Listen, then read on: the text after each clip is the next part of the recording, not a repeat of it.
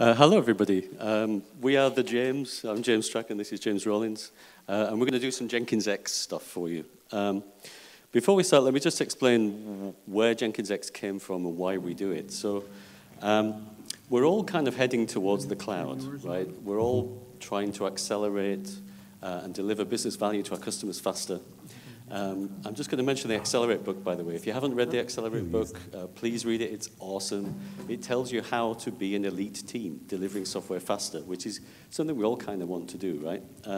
So as we're all trying to accelerate and deliver software value faster, we're all starting to do things like microservices. We're starting to do things like containers to make things easy to deploy on any machine. We're starting to use technologies like Kubernetes, which orchestrates software for us so people don't need to do it. So as we move into this new world of containers, microservices, and so forth, we kind of realized there's now a standard way of defining applications, right? You put software in a container and have a container image, and then you get a blob of YAML in Kubernetes, and that defines your application. Your application can then run anywhere, right? It can run on-premise, it can run on any cloud. So we kind of figured, well, if now we're going to have a standard way of building and deploying applications, why don't we automate CI and CD? So the idea of Jenkins X is really to automate CI and CD, so as developers, we can focus on building our applications and not building pipelines, right? So the idea of Jenkins X is to automate CI/CD. The basic idea is you should be able to just spin up a microservice in any programming language, and it should have CI/CD baked into it, right? So all the best practices of CI and CD, immutable artifacts, versioning, trunk-based development, all of the good practices from the Accelerate book, we want to kind of codify those and just make them instantly available to developers. Life's too short to manually create pipelines, right? So we want to automate CI and CD. So the main idea of Jenkins X is automate CI/CD so you can focus on code. Now we're going to do a little demo. Yeah. We're going to try a live demo on the public cloud involving DNS, TLS, certs, and it's probably going to work, isn't it? Because we're using anything could go wrong. So do you want to quickly start your demo running? I can run through just for like 2 seconds. Go for it. Go for it. I think, because the demo is going to take a little while because we need to wait for DNS to propagate. We're going to trigger the demo soonish. Yeah. We can keep chatting, and then we'll come back to the demo later, because it's going to take a little while. Right, do you want to go for it? Yeah, so we're all going to cross fingers, okay? Because I'm not sure we're brave enough, just maybe silly enough, I don't know. We're going to go for it. So one of the things, as James was saying, about automating CI/CD, turns out there's quite a lot of things we need to do to be able to get to that point, to be able to automate CI/CD. The innovations around with Kubernetes and that ecosystem has been amazing, leveraging the cloud well. And so we've been looking at some open source projects and integrated with them so that we can use those capabilities and make it super easy for people to be able to consume them. Could you list some of those open source projects? That's a very good idea, James. Let's do that. We'll come back to that one. Okay, so first of all, has anybody heard of Cert Manager in the room? Okay, there's some raised hands. That's awesome. Is anybody from JetStack here? No, the JetStack folks are awesome. Go and find the JetStack folks. They created this open source project, Cert Manager. It automates TLS. You get certificates issued by Let's Encrypt, and it'll issue you a certificate. We're hopefully going to see this. External DNS. Anybody familiar, heard of external DNS? Yes? We're in the right room. This is good. So again, external DNS helps us be able to create some, with our own custom domain, we can actually register it with Cloud DNS provider and have that propagate all around the world. So external DNS watches your ingresses, right? So it watches you create an ingress resource, which is a way in Kubernetes of exposing services externally, and then registers with DNS providers that new services exist. So it avoids you having wildcard certs and those kind of things, right? Yeah, absolutely. Yeah. So then the last one here as well, Vault. So HashiCorp Vault. We also, anybody heard of Vault, HashiCorp Vault? Yes? More hands, brilliant. So we also use another open source project called Bank Vault, which helps us unseal and unseal secrets. So with that, we're going to go through these a little bit more, but I'm going to kick off a bit of a live demo. So let's try. We've created already a cluster on GKE. We've also used something called JX Boot, which James is hopefully going to talk to us a little bit about. That later. A little bit. Yes. Yeah. in short, what this allows us to do is declaratively describe the installation that we want of Jenkins X. So let's go and see if we can make that a little bit bigger. So down here, we've got a file which we'll talk about shortly. But we've got some configuration options. We've got, for the ingress, we've got the domain that's automatically provisioned here. This is just a magic DNS that allows us to get going very, very quickly. But most people are going to want to use their own custom domain.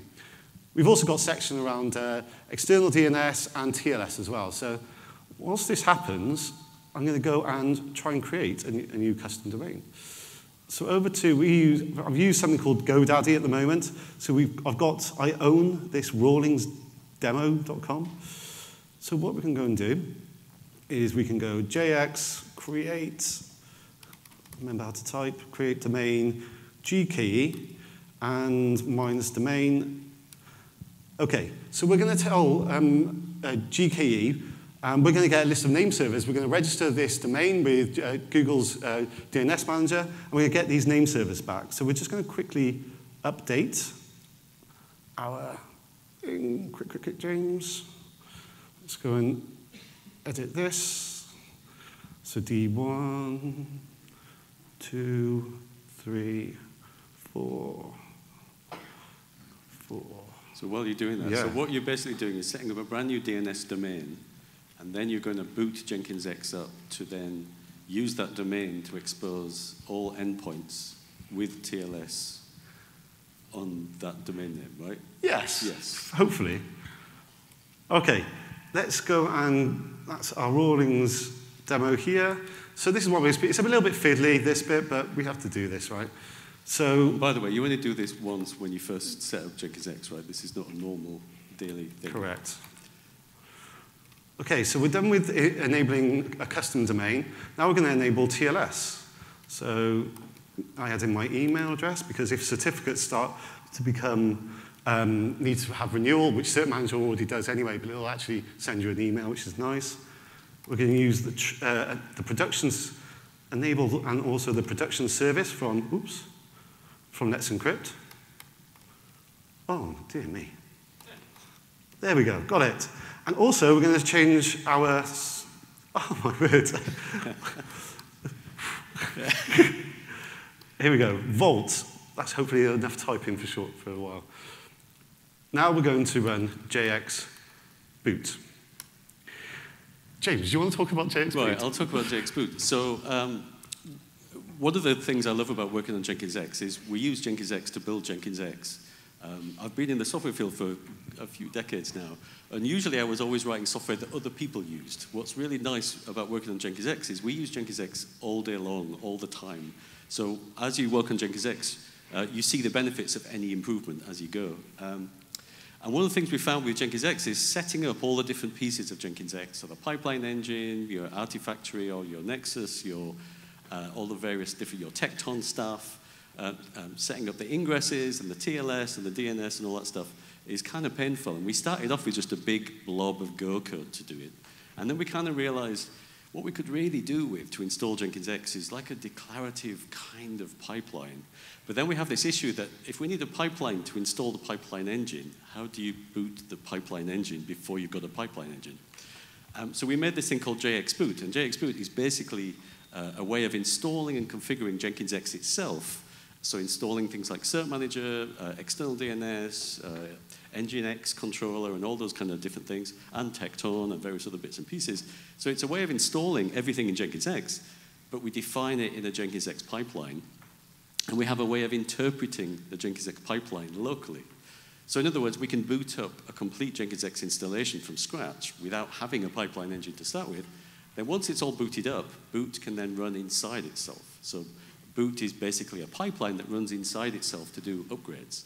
So if ever you want to do an upgrade of the software versions, if you want to change, in this case, the DNS and the ingress configuration, you just modify source code in Git, rerun boot, and everything just kind of works, hopefully. We shall see. Let me talk a little bit about Jenkins X while this is running. So what we basically do is we try and automate CI/CD. One of the things we do is something called a preview environment. We'll show a demo of a preview environment shortly, but the idea of a preview environment is we're trying to get feedback quickly to get code changes merged into the master branch as soon as possible, right? A great way of getting fast feedback on code changes is to deploy the code. So every time you submit a code change, we take that code change, we deploy it in a temporary namespace in Kubernetes, and then comment on the pull request with a link to the running application. So if you're working on a REST endpoint or a web service or something, and one of your teammates submits a pull request, you get to click on the running code in the pull request to see the effect of the code change. Particularly if someone's changing like some CSS or some HTML, looking at the diff, it can be sometimes hard to judge the code change. Like, is it a good code change? Does it make the homepage look better or worse or whatever? So preview environments are a really excellent way of quickly getting feedback from your teammates so you can merge code changes faster. Another thing Jenkins X does is automatic promotions through environments using an idea called GitOps. And what that basically means is, as software developers, we're used to using source control for source code. So the idea of GitOps is use source control to manage all of your environments. So instead of SSHing into boxes in production and running random shell commands on the command line, which no one else can see you do, so no one else in your team understands what you're doing, rather than doing things that way, we use a Git repository for staging, a Git repository for the production environment, and that Git repository stores source code that defines all of the applications and the configuration for that environment. So if I want to promote a new version of an application, I submit a pull request on the Git repository for that environment. So it means all of the changes in all of your environments is all stored in Git. Now the great thing about Git is it's got history, so you can see who changed what when. If on a Friday morning all of a sudden production crashes and burns, you can just look at the Git log and see James broke it, so revert James's commit, and everything will go back to normal, right? So using GitOps is an excellent way of managing your infrastructure and your applications. Jenkins X automatically sets up your development, staging, and production environments, and sets up all of the CI and CD pipelines. It sets up all of the WebSockets, webhooks, and all that kind of malarkey, and automatically promotes code for you, all done out of the box. Another challenge with scaling microservices across organizations is you end up with lots of pipelines, right? Before you know it, once you start your microservice journey, you'll have like 2 or 3 or 4. Then a couple of months will go by and you'll have like 20 or 30, and then give it a couple of years and you'll have hundreds of microservices, which is awesome, but you don't want to be managing hundreds of pipelines, right? You want to automate those pipelines. So one other thing Jenkins X does is it has a library of pipelines that are shared across microservices. So by default, rather than copying and pasting massive, huge Jenkins files, we literally have a Jenkins X YAML which has one line of code in it, which just describes which pipeline kind you're using, which at any point in time you can edit. Then everything in Jenkins X is stored in Git. So you can just change your pipeline, or change your pipeline steps, or change your pipeline library version through pull requests. So we use Git as the source of record. Do you want to pop back to the demo? Yeah, we're kind of getting there. So we've the configuration that we've added in is actually added in, it's installed Cert Manager, so that's now requested a certificate from Let's Encrypt. Let's Encrypt has then challenged us using the domain that we own. You're doing DNS challenge. Doing a DNS challenge. Yeah. And now we're installing Vault. So what we can see here at the moment, we're just waiting for the Vault DNS to propagate around the world. You can see it's kind of around here, but our boot process isn't quite got it yet. So we've just got to wait a little bit longer. Once that's up and running, we can then go in. And so Vault, so we're using Vault. So Vault's an optional plugin, so you can use Vault if you wish. We use Vault as the storage of all of the secrets. So the only thing we don't want to put in Git is secrets, right? So we don't want secrets going in Git at all. But we want to use Vault to store all those secrets. So by default, Jenkins X can bootstrap Vault for you, populate the secrets that are required during the boot process, so it knows things like a Git token, the HMAC token for webhooks, and those kind of things. So we store all of those things in Vault, so they're persisted in, for example, a storage bucket, they're encrypted, and so on and so forth. One of the things you can notice in here, and it's just taken a little bit longer, normally it takes about 5-6 minutes, but you can see that was our existing on our nip.io. That was just the defaults you get out of the box with Jenkins X. It's like a magic DNS thing. Obviously, we can see now that we've got our true Vault URL using our own custom domain that we've registered. So behind the scenes, this is a lot of work that's been going on with those other awesome open source projects. So we're just waiting for that DNS to resolve. Well, that's chugging along. I'll just talk about some of the other open source projects we use out of the box. So when you start using Kubernetes and you start using containers, you need to build container images. Now, in the old days, we used to use the Docker daemon to build images, and we'd post tarballs to the Docker daemon, and that was how you used to make images. Now there's an awesome open source project called Canico. There's a bunch of them, but the one we use is Canico. Canico is an open source tool that came out of Google. Canico is basically a container you can use to build container images without needing to talk to the Docker socket. So we use Canico as the actual engine to build container images. Canico supports the normal Dockerfile syntax, so you can write a Dockerfile that defines how to create your container image. Then we use Canico to spin that up and turn it into a container image. So we'll see a demo soon. Hopefully soon. Of creating a quick start. So the lovely thing about Jenkins X, though, is you don't need to know anything about containers, Dockerfiles, Canico, pipelines. As a developer, you can just spin up microservices and everything just kind of works. But behind the curtain, we're using a reusable library of pipelines that understand things like Canico. For incremental development, we use something called Scaffold, which is another Google project, which can incrementally rebuild and redeploy applications quickly, which is really useful in development.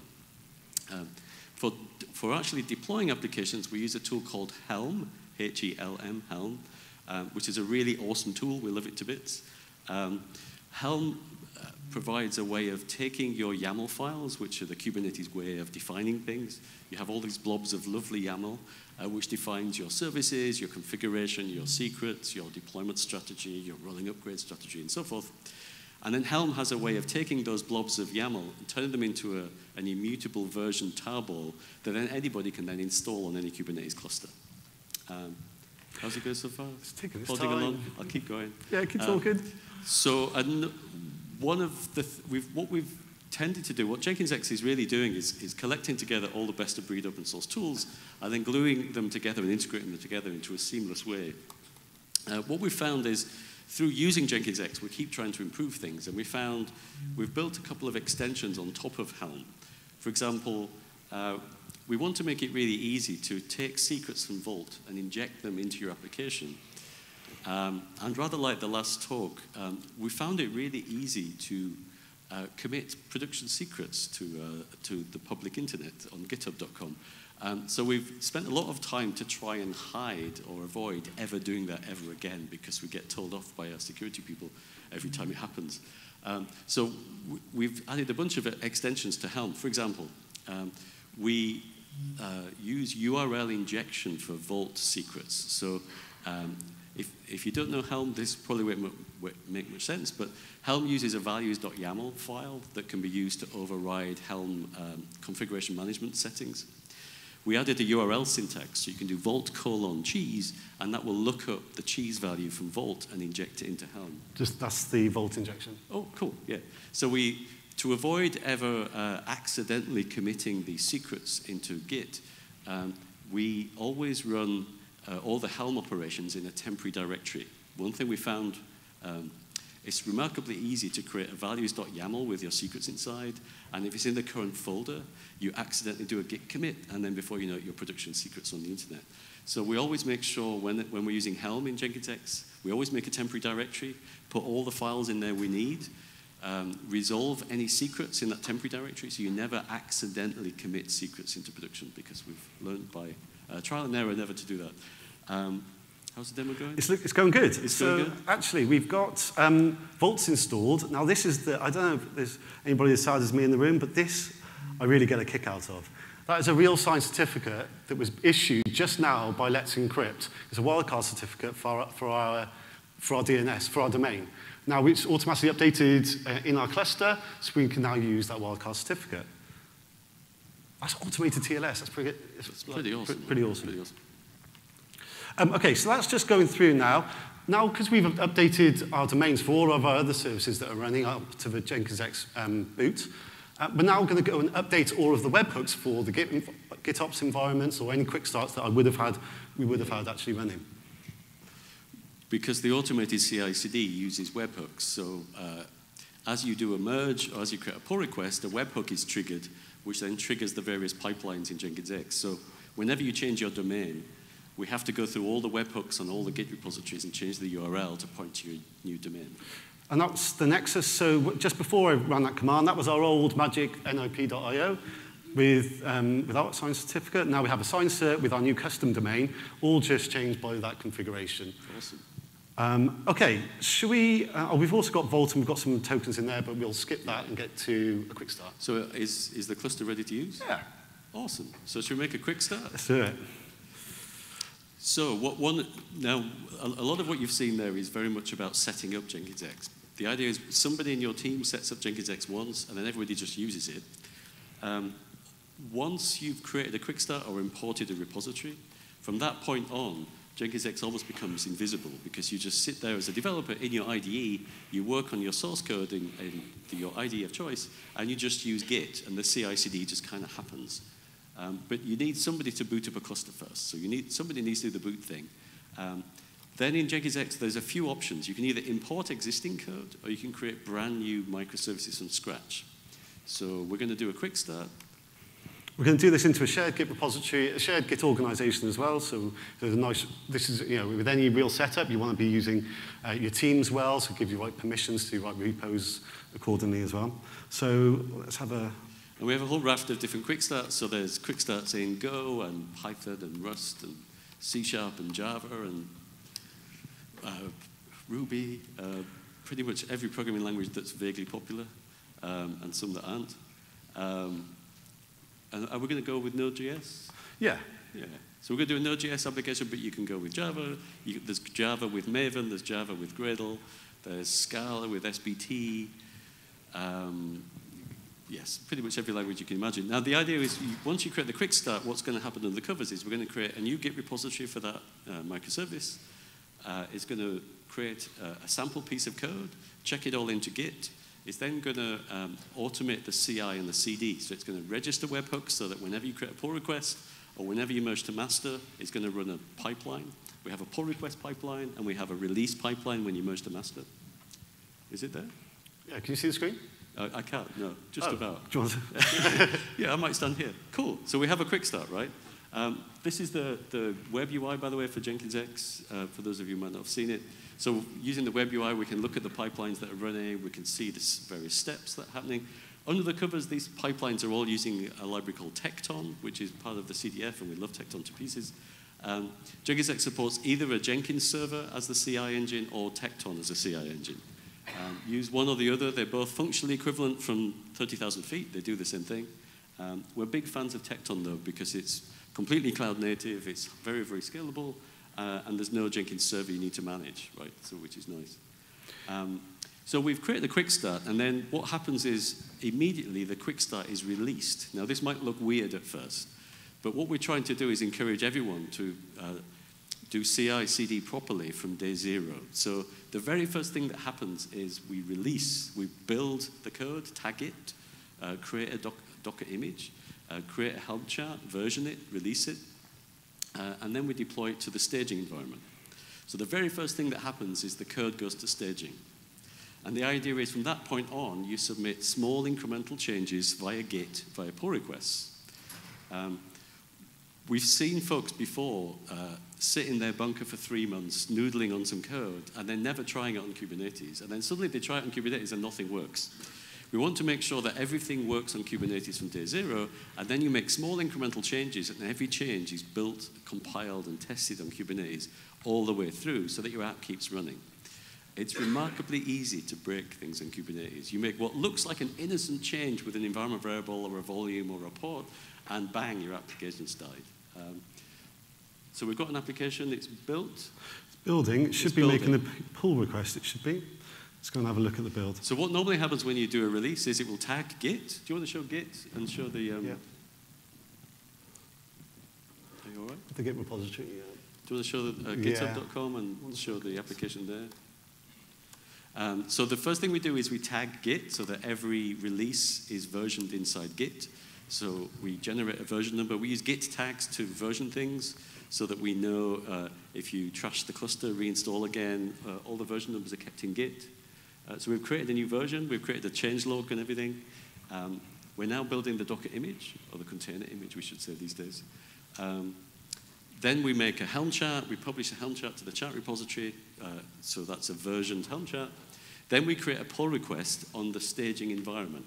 So the staging environment is a Git repository, which starts out being pretty much empty because you haven't deployed any applications yet. Then we should be getting a pull request soon. Yeah, we've got a pull request there. Yeah, there you go. Do you want to show the diff of what this pull request looks like? So the very first time you promote an application from scratch, you get basically 3 new lines of code that say, I want to deploy my application with this version into staging. Then once that's merged and approved, and the CI pipeline will run and verify that code change is good, once that merges, it then triggers a release of that code so that then this change is applied into the staging environment. Yeah, is it nearly there? The build's always going slow, it's going slow. Live demos, awesome. Almost there. Almost there. Now the interesting thing is once we've created a quick start and the first CI/CD thing has run, anyone can then just clone this Git repository, create a pull request and submit it, and all the CI/CD just kind of happens. So are manually merged. And it normally works way faster than this. So is that's the pull request just merged? I just merged it. Okay. We don't normally do that. Okay. In the interest of time. Yeah. How are we doing for time, by the way? Oh, we're just about out of time. While the demo's chugging along, has anybody got any questions about anything we've talked about so far?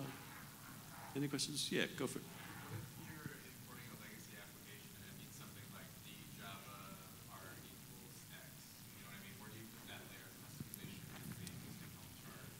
Yeah, so when you create a quick start, well, when you import a project, what Jenkins X basically does is it looks to see, is there a pipeline file there? Is there a Docker file there? Is there a POM XML there? Whatever. If those files are there, it uses them. If they're not there, it makes one. So if you've never Dockerized your app before and it's just a executable jar or something, it'll generate a Docker file. You can handcraft that Docker file. The Docker file stays in Git with the rest of your source code. So you can use any Docker file you like to make whatever container image you need. Does that answer your question? No. I think so. So as far as the Helm chart logic, do you Yeah. use the Helm chart after that? Yeah. Yes, yes. So do you want to show the source? So basically, the Helm chart is checked into source code as well. So every app gets its own Helm chart and Docker file. If you don't like the Helm chart or you want to tweak the Helm chart in any way or provide your own Helm chart, you just change it in Git. So it's nice and simple. And it's kind of nice because you have the automated CI/CD set up for you. Learning Helm and all the different templating can be a little bit hairy. So having that initial protection of a CI build, and you'll actually deploy a preview environment as well, so test out that change that you're making, and then so you can start learning more and more about the different Actually, do you want to create a pull request really quick while I ramble a bit? Another interesting thing, by the way, about Helm charts is, how many people have heard of Knative? Knative, anybody? Oh, awesome. So Knative is really, really cool. And it's an alternative blob of YAML for defining your application. So traditionally in Kubernetes, you create something called a deployment resource and a service resource to expose your service externally over a network. With Knative, there's a Knative serve resource, which is just different. One of the things we've done with Jenkins X is gone through all of our build packs so that at any point in time, you can switch from the traditional model of deployments and services and ingresses to the Knative model. So you can either globally switch to Knative for everything, or you can switch on a per application basis. So it means whenever you want to try use Knative to auto-scale your applications, assuming you do want to, you can just switch on a per application basis. So in other words, we've got Knative built into the Helm charts out of the box, which you can switch on and off Knative whenever you like. You create a pull request? Yep. Yeah. Do you want to talk about ChatOps? Yeah, that's a good point. So ChatOps is one of those things, well, preview environments are similar, that you didn't know you needed it until you get it, and then now we've got preview environments, we can't live without them. ChatOps is another thing that we didn't know we needed it, and then we started using it, and now we can't live without. The basic idea of ChatOps is it's a way of adding commands into a pull request on comments. So it allows us to do things like approve code, rerun pipelines. Maybe a pipeline fails and it could possibly be to do with infrastructure, so you can type /retest and it will retest any failed pipelines for you. So ChatOps is really, really useful. One of my favorite features of ChatOps is if you approve a pull request, rather than sitting there waiting for all the pipelines to go green, it will automatically merge green pipelines. So rather than having 100 browser tabs open, hitting reload all the time to see if the pipelines have gone green, you can just say, looks good to me, or /approve, and it will automatically merge that change once all the CI tests go green. Because we're using DNS, this is going to take a little while for the new DNS to kind of propagate. But we do have the staging application, which hopefully we can run down 4 seconds, I can see, that we've got. This is our staging application and staging that we originally created. And we'd be able to view our application. You can see it's just, DNS hasn't propagated yet. But that will eventually then go and be able to see it. And the same thing with the preview environment, I suspect. Yes. And by the way, we'll be at the CloudBees booth most of the rest of the week. So if you want a slightly better demo, if you want a more traditional demo of creating previews and pull requests and stuff, pop by and we can do like a live demo at the booth or something like that. Any other questions? We're almost out of time. If we already have a Helm chart, how much would you estimate it would take to get this? About 10 seconds. Literally, the Helm chart is just a folder in Git that you can just change however you like. I should mention, by the way, what we've tried to do with Jenkins X is to automate everything out of the box for you, but have places you can extend Jenkins X easily as well. So, for example, you can create your own build library that says, we want to change all the Helm charts for all of our applications.